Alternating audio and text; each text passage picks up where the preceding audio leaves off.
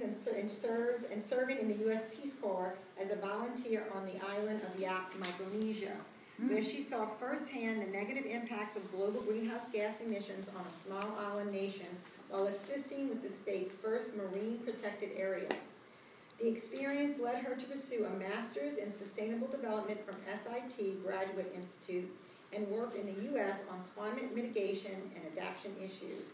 Stevie holds a Bachelor of Science degree in zoology with a focus on marine biology from Texas A&M University and is certified as an advanced scuba diver. Impressive. Okay. I'll give it away. I need to throw that down when I send it. No, that's awesome. I thought you'd be 100 when I turned around. I can only click it from here, I think. So is it okay to stand? That's perfect. Yeah, okay, sorry about the setup, but thank you so much for inviting me. I really appreciate the opportunity. I don't think I've ever presented to this group, so I always like the opportunity to, just scream at the top of the mountains that the city's doing this work, because I think it's really important work, and it's a project that I'm personally really passionate about. So I was asked to specifically talk about the city's climate change vulnerability assessment and adaptation plan. So I wanted to kind of tell you why we're doing it, what scope it is, what it's actually about, and some of the findings, because we're over halfway through it. And so it's really interesting now because we know city-owned assets that are vulnerable to climate change. And so I'll kind of share with you some of our findings so far and then how folks can get involved. Ultimately, the purpose of the climate adaptation plan is because obviously the city has very important public services that we provide, wastewater treatment, water supply planning, transportation planning, maintenance of all of our roads, our stormwater. I mean, these are critical systems, obviously, for a city to be a good, well-run city. So we're kind of taking this whole effort as an approach to be responsible with making sure we can provide those public services into the future. Because we're looking at these, climate projections, and it's like, wow, we make big infrastructure decisions that last, 50 years. Bridges, when they're upgraded, those types of things are supposed to last a long time, so we need to be considering this climate data into our big city investment and decisions. And ultimately the reason also is just to remain resilient, competitive, a well-planned community, all those things that are tied into being just well-planned and proactive. This whole effort got started back in 2015. When I first started, a funding opportunity came in our lap a little bit at that time, and we're actually using a little sliver of the Deepwater Horizon local, the BP oil spill funds to fund some of this, and which is quite ironic. I definitely think it's an appropriate use of the funds. But some of those funds are being used to hire a consultant. HDR is working with us and guiding us. They have a climatologist on their team, and they have engineers that are kind of helping us look at our system. So we're using some of those funds, and we've been, really just running since then. And last November, we presented climate projections and scenarios to the City Commission, and they were unanimously adopted and approved for use in the planning process, so I'll kind of go over that. Also, just a little bit of background on our policies at a city level that direct staff to do this. This is our City Commission strategic plan.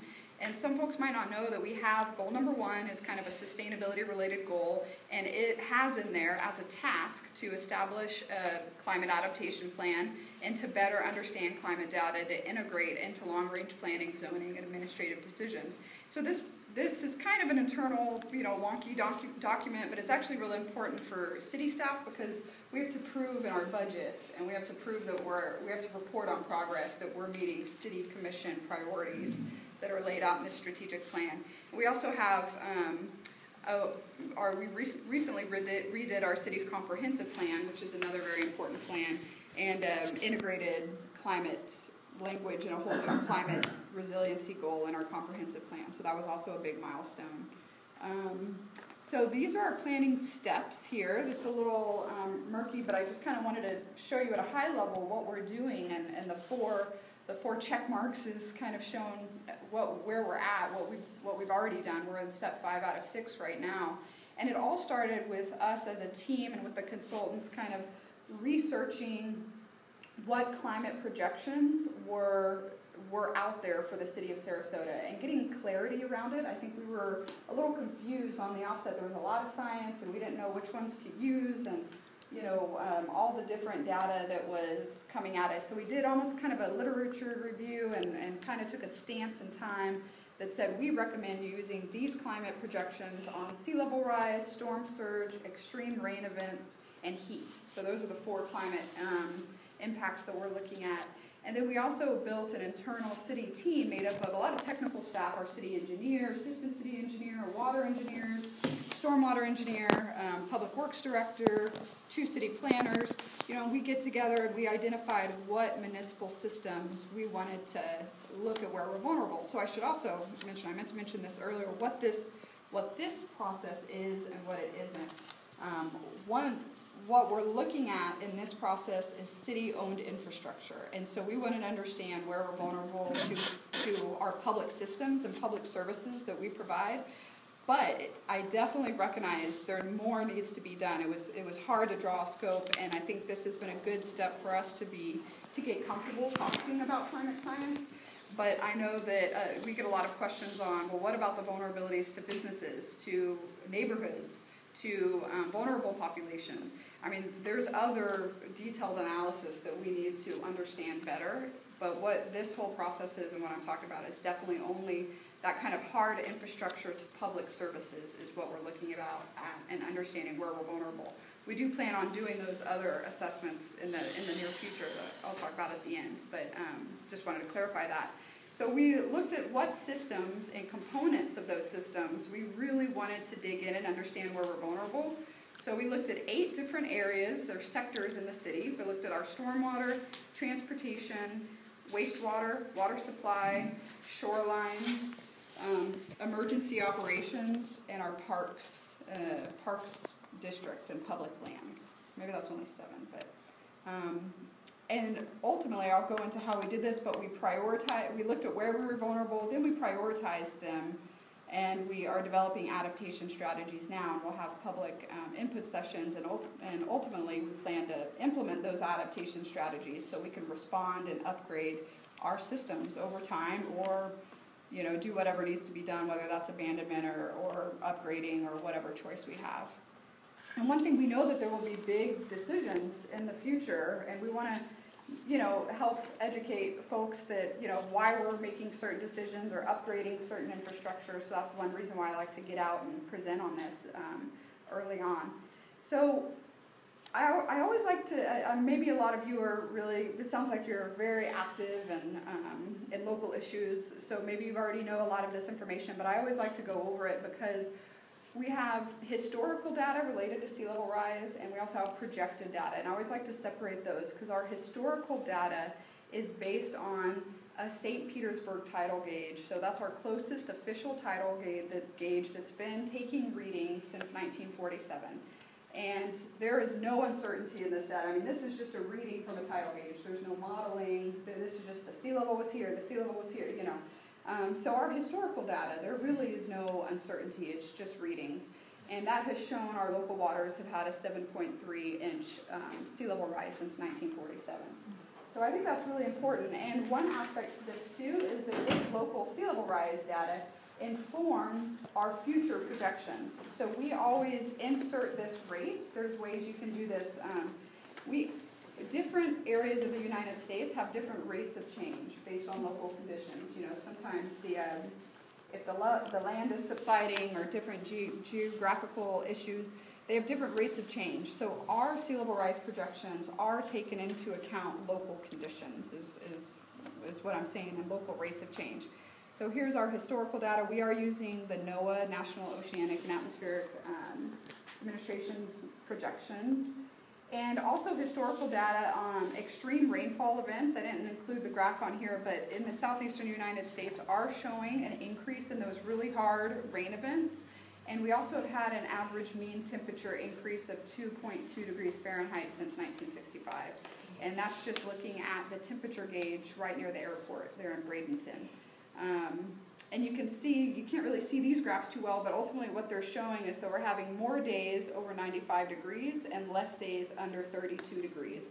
So the averages of our temperature are kind of shifting over time, and so we're watching that and trying to understand what that might mean for some of our systems.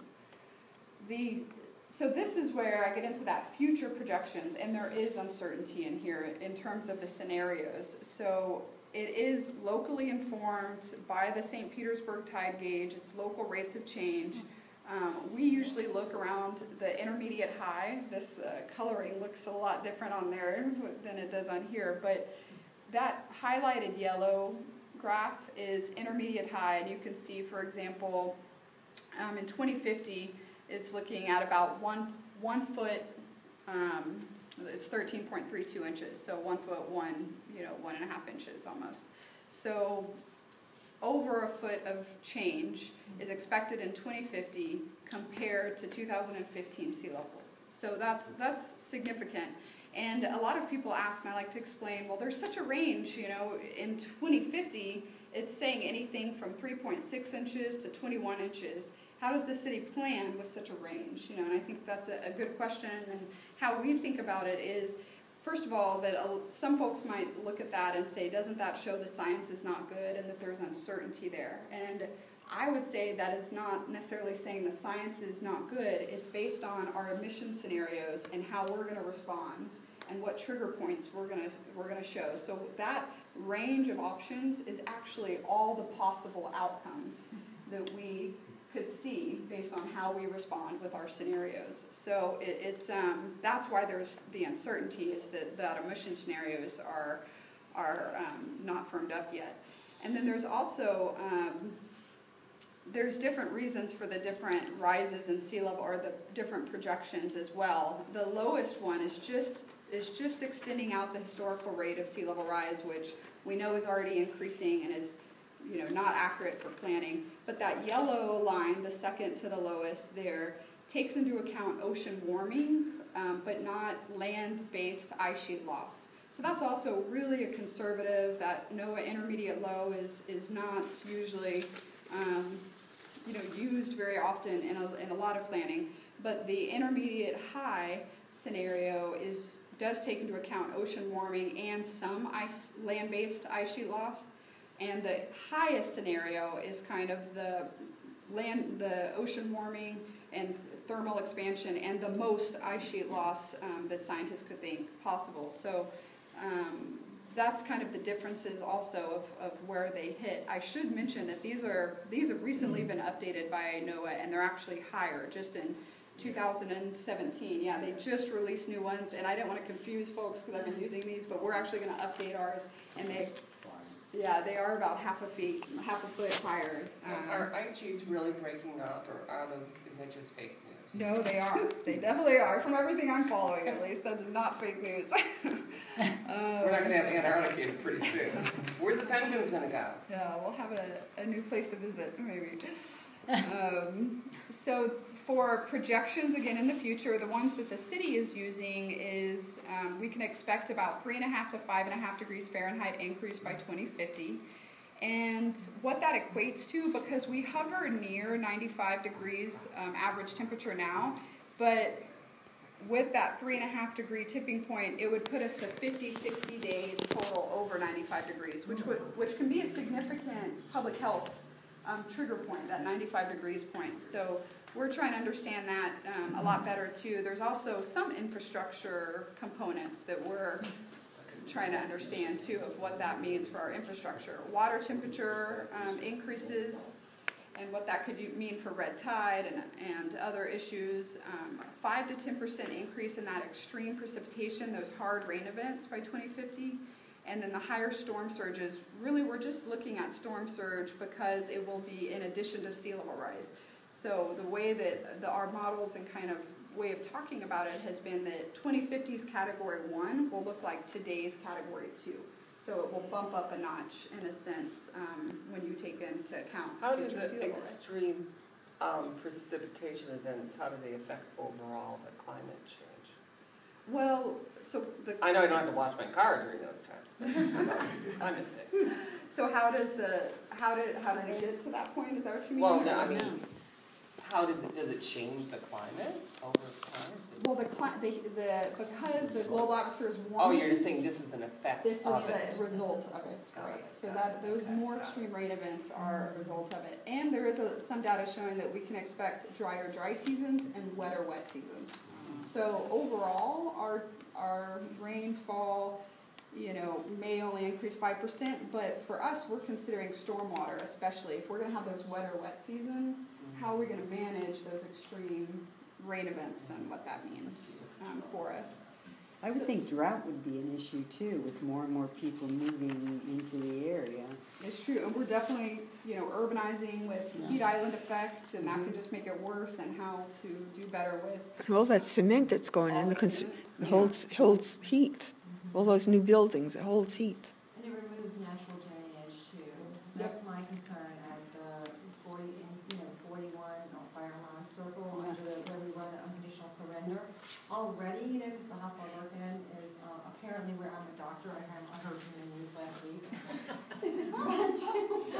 Just 2 blocks there where I work and visit with over there. I mean, when you come down there now, it is 3 feet of water. Yeah, I'm in touch with the Florida Department of Transportation about that, and they're looking in the pipes there to see what the story is. By the end of the week, I should have the answer, the result, what happened. Will you let me know what they say? I'm going to give you my card. Okay. All right, I will. Look at the drain and find a Chinese hose. I called Stubby's office, and Stubby called the Florida Department of Transportation. They sent out cameras to look in the pipes. Right. Well, that intersection is obviously an evacuation route, so that's a priority area, and it is identified as vulnerable. So it definitely floods. As everybody knows who lives here, it floods already. There's a roundabout plans in the future for that area. So how that's built and what goes into that is kind of a huge part of the conversation. I wanted to show I mentioned all those different sectors that we're considering in this planning process. So public land, stormwater, transportation, wastewater, water supply, water features, which is like ponds and different canals, the emergency operations, critical buildings, and shorelines. And then it goes a level deeper. For example, for our wastewater system, we're actually looking at the individual infrastructure in that sector. So we're looking at lift stations and how high off the ground they are. And lift stations receive our raw sewage from our homes, and then it pumps it to the wastewater treatment plant, so obviously they're really important. Outfall pipes for our stormwater system, we're trying to understand where they go out to the bay, and with sea level rise, how vulnerable each outfall pipe is. Really getting detailed into the technical side of elevations and locations of different assets that the city owns. So we looked at over 220, and this is really wonky. Maybe nobody is interested in this besides me, but we went through this big exercise of asking staff and experts to come in and rate all of those 220 assets vulnerability. And we did that by asking them to give it each asset, like that specific stormwater pipe.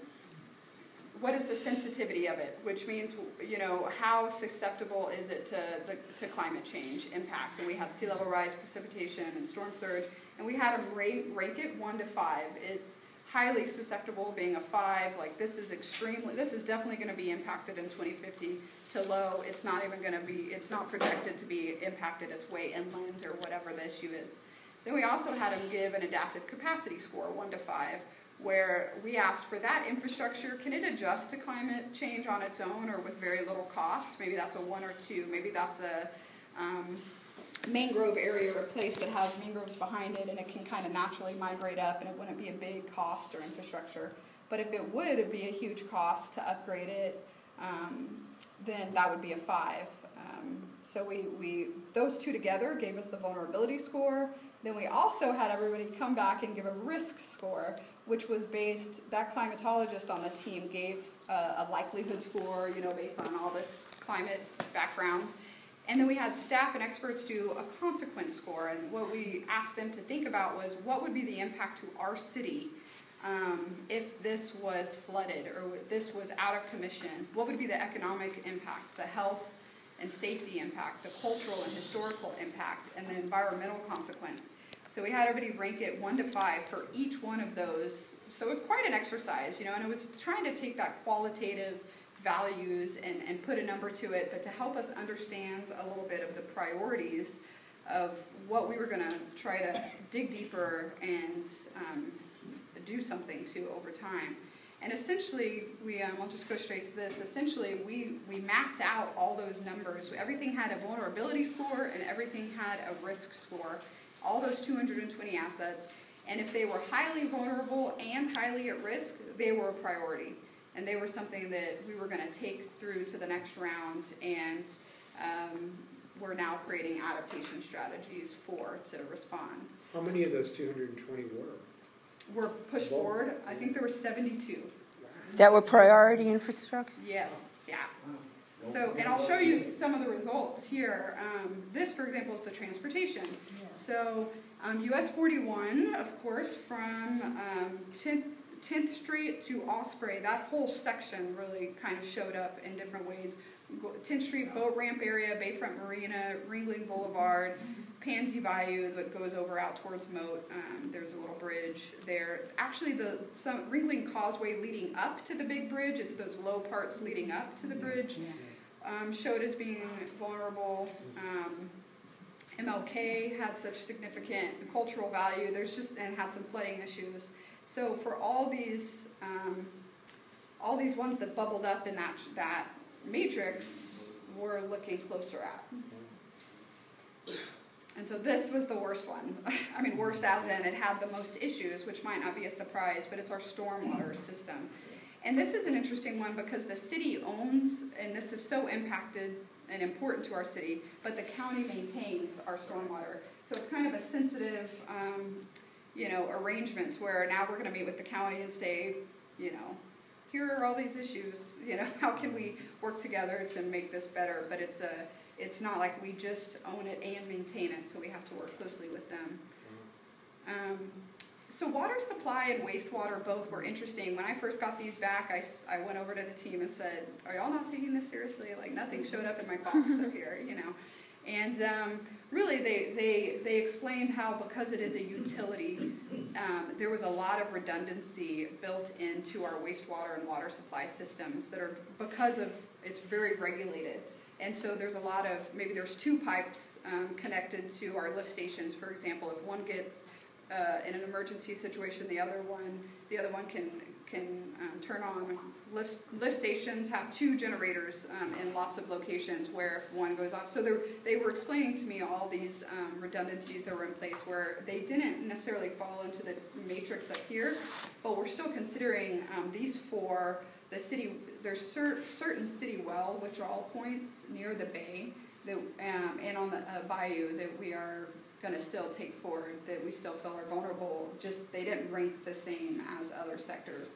And there's lift stations that are right on the bay, like I was saying, those wastewater infrastructure that we're taking forward as well.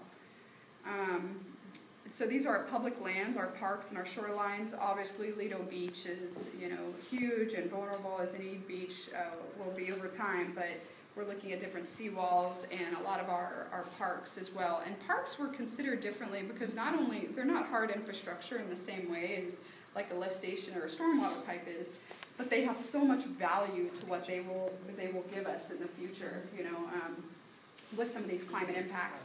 We hope they have stormwater value, they have, just quality of life value, urban heat island value, so much value. So we're actually kind of looking at them in a different way than some of the other infrastructure.